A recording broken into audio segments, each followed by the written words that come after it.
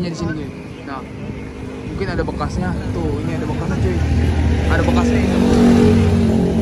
Aduh.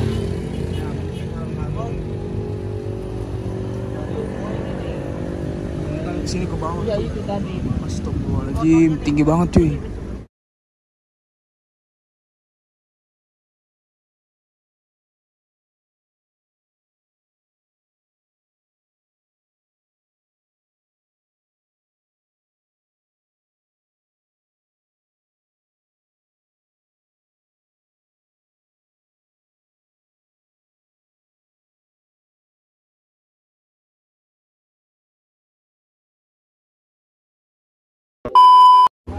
Nah ini kita sekalian balik, sekalian cari makan. Kita lihat ke lokasi dulu ya, lokasi kejadian Denzbagus. Kalau si abang ini udah lihat kayaknya, itu sorry ya. Udah lihat lokasinya bang? Tahu lokasinya kan? Tahu lokasi, kita langsung menuju ke sana. Ya emang mungkin kalau abang Paropo ke situ ya pengen narik ya, teman ya. Tapi pendek kayaknya. Pendek bang. Tapi kelihatannya aja ya, kelihatannya aja panjang. Cuman itu salah satu flyover terpanjang di Lampung. Flyover terpanjang itu? Ya, terpanjang di Lampung ya. Udah kita di Lampung ya. Iya paling panjang pendek ikut lah. Iyalah, kalau di Jakarta kan 2 kilo. 2 kilo. Nantilah bareng Bang Eko Kucai. Tapi nggak berani lah gua kalau ada lu. Nggak, santai aja.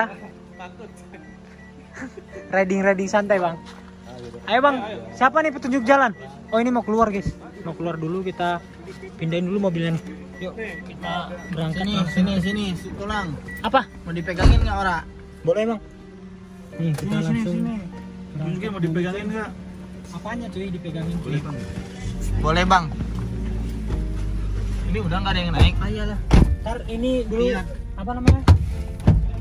Diarap. Kasih mereka jalan.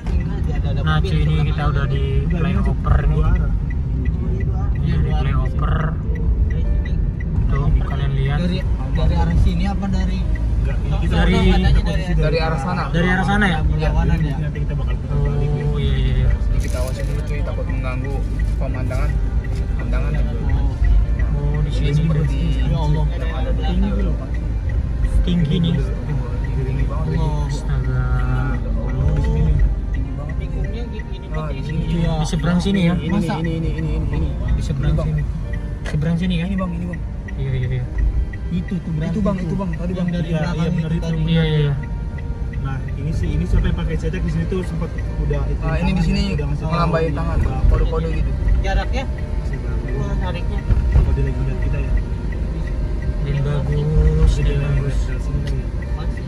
Aduh. Ini dia guys. Soalnya ini agak nanjak ya berarti ya? Iya, agak nanjak. Nanjak turun ya.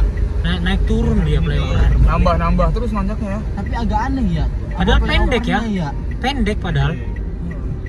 Pendek ini Kenapa guys. naik turun gitu loh? Naik turun langsung belok. Iya. Belok-beloknya zigzag lagi ya. Jadi kita bakal balik ya. Arah almarhum ya. Memulainya. Kalau tadi kan dari belakang, dari depan. Bukan dari sini pas ya deh. Iya, intinya. Bukan. Lihat Nariknya enggak. Nariknya enggak. Arahnya arah dari sini. Arahnya dari sini. Jadi kalau prediksi gua Nah, di sehabis antara nanjak video tuh, yang udah sehabis nanjak kita video tuh di mobil karena emang nggak bisa ngerti ya. Nah, ini soalnya dua arah. Iya. Enggak 2 jembatan dia. kita lihat aja ya. Kemungkinannya tuh kalau balik dari sini nih. Nah, ini udah Oh, nanjak. habis nanjak Dari naik rata terus turun nih, cuy. Turun. Nah, ini turunnya. Turun. dia udah narik. Belum. Nah, enggak dari sini nih Ya narik. kayaknya nih Kemungkinan ya narik dia dari sini. Nah yang pakai cetek di sini iya. udah lambai tangan ya guys. Udah ngasih isyarat. Nah, di sini yang pakai cetek udah lambai tangan. Nah, di sini narik nih. Deket sih. Pendek ini. Deket. Tikungan. Pendek ini langsung tikungan. Nah, pelan. Pelan. Nah, guys, lokasinya di sini, guys. Nah, mungkin ada bekasnya. Tuh, ini ada bekasnya, cuy. Ada bekasnya ini. Aduh.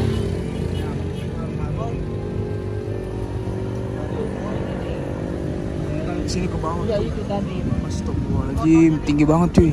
Ini kita bakal ke lokasi jatuhnya ya badannya, cuy. Tepat di bawahnya ya. Merinding. Orangnya di sana. Berarti di sini? Ini helmnya.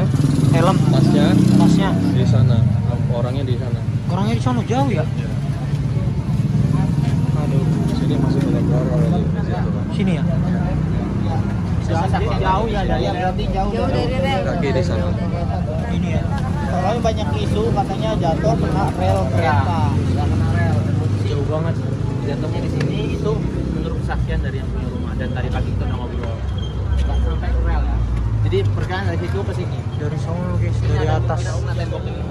Berarti jauh ya, Ke bawah. Oke guys, akhirnya kita balik ke Pulau Jawa ya. Thank you buat kawan-kawan semua. Kita udah pamitan tadi sama Eko Kucai, Alpu Sorry, dan Bro Omen. Thank you semuanya. Coy, kita akhirnya sampai ke pelabuhan nih guys ya. Putar balik. Baru pada bangun lu ya semuanya. Mana ada? Pada baru bangun ya. Gue nemenin lu tadi ujung kita kan Aduh. di depan guys.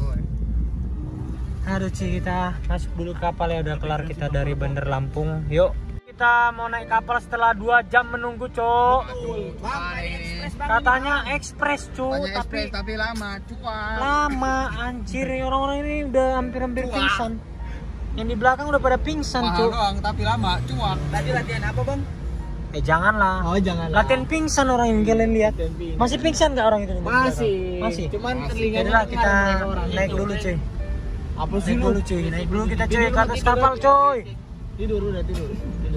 Oh panjang sekali. Harus lalu lintas mudik. Oke cuy, kita bakal naik nih cuy ke atas ya guys ya. Anjas. Kita naik kemana nih? Atas coy. Antasari bukan? Antasari. Bukan. Mana ada Antasari di Kan laut? ke atas maksudnya ke Ke atas. sini kapal. Biasa kan naik ke atas suhu kita Antasari. Ayo gas Kapal.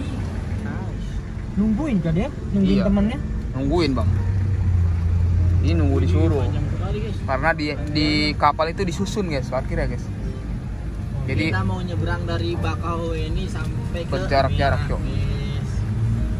oke, kita naik ya guys ya. So kita nih cuy, sopir terkuat di bumi. Muat gak kita ini? Kalau nggak muat kita pisah sama Kang Embi. Muat lah. Iya kagak muat tulang. Siapa tahu kayak tadi kan suwe ada yang begitu kan. Tadi kan dia di sono bang, kita bukan di sini. Oke, ini detik-detik kita nyebrang kembali ya dari Lampung ke Oke. Kemana ya? kemana nih? Balik ke Pulau Jawa. Ke Pulau Jawa lagi guys. Yo, bismillah. Bye, Lampung. Terpulang. Semoga kita bisa silaturahmi ke Lampung di lain kesempatan ya guys ya. Amin. Amin ya guys ya. Putar, Cok. Woi. Yo, detik-detik masuk kapal guys.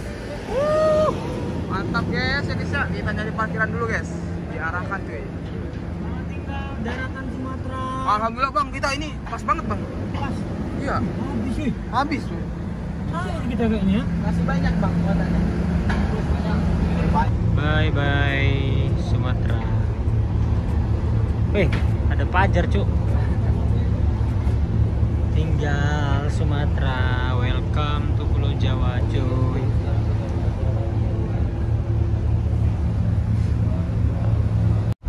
Nah cuy, ini kita udah pagi cuy, masih di kapal. Kalian lihat sunrise-nya cuy, ngeri. Wow, mantap sekali guys. Wow, mantap sekali. Kita bikin time lapse dulu ya. Kita bikin time lapse dulu biar keren cuy. Guys, kan kita bikin time lapse, ini dia lagi bikin time lapse. Lagi bikin time lapse, Bang. Yoi. Oke, kita bikin time lapse dulu ya. Kita bikin dulu time lapse biar mantap cuy. Yuk.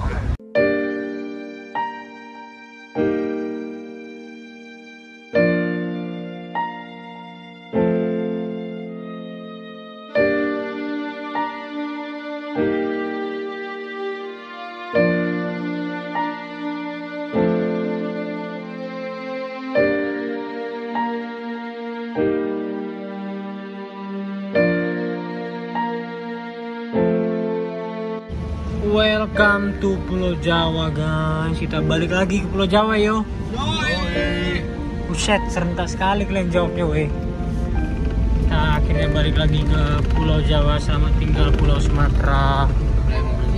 Ini kayak kenal ini. Sampai jumpa. Kamu di Kron ya? Bukan. Bukan. Harga. Oke cuy. Harga nggak tuh cuy. Ayo guys.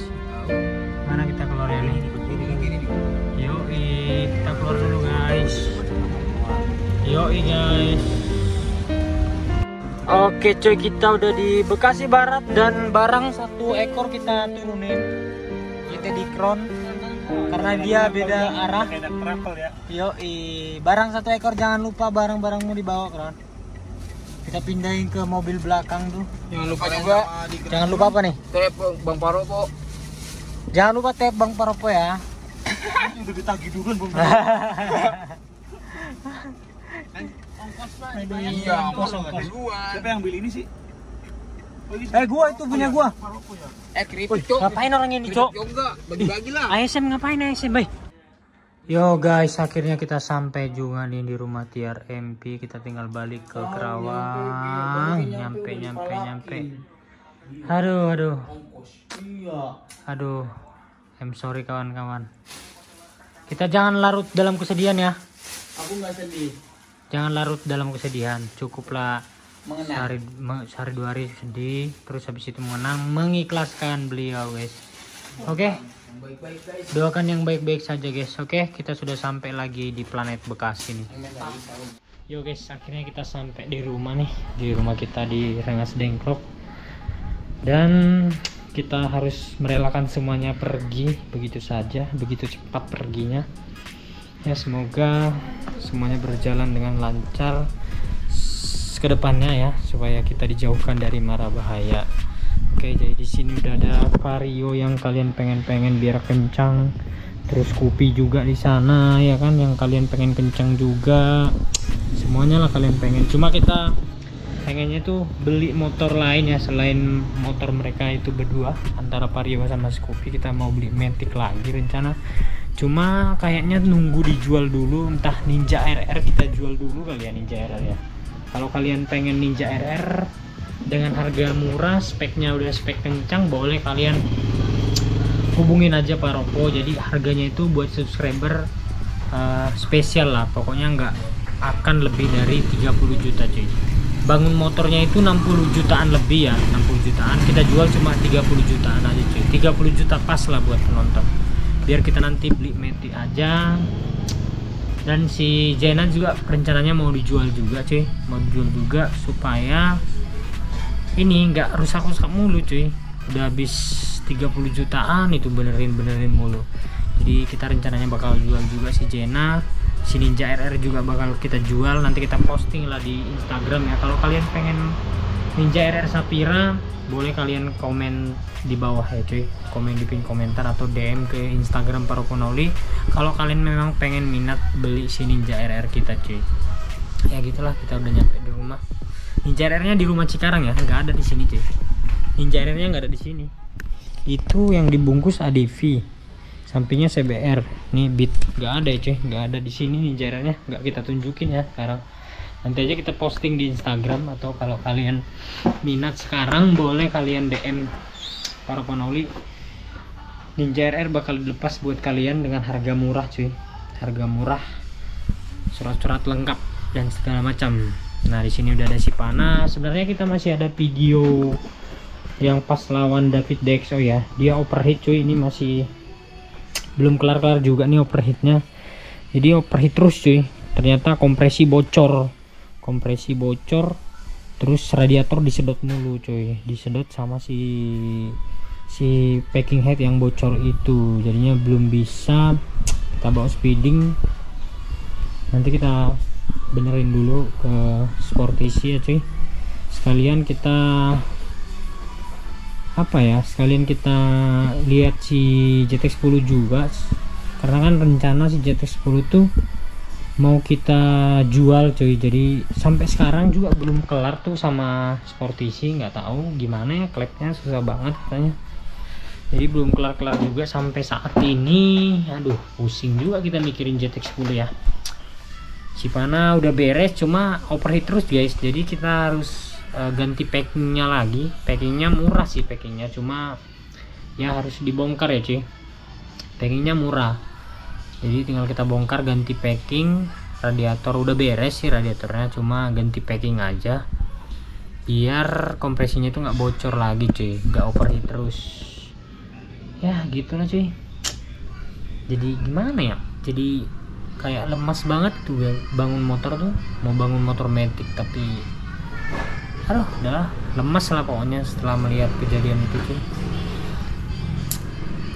Ya tapi tetap harus semangat, biarlah yang lalu biar berlalu, kita ikhlaskan beliau ya. Intinya semoga dikasih yang terbaik lah buat beliau, ditempatkan di sisinya, dan semoga yang ditinggalkan kita semua ikhlas dan harus ikhlas, dan kita harus memulai kehidupan lagi, kita mulai konten-konten lagi. Apalagi nih masih ada konten speeding sebenarnya nih, si JTX10R, si JTX25R Cipana masih ada konten speeding satu lagi yang belum diupload.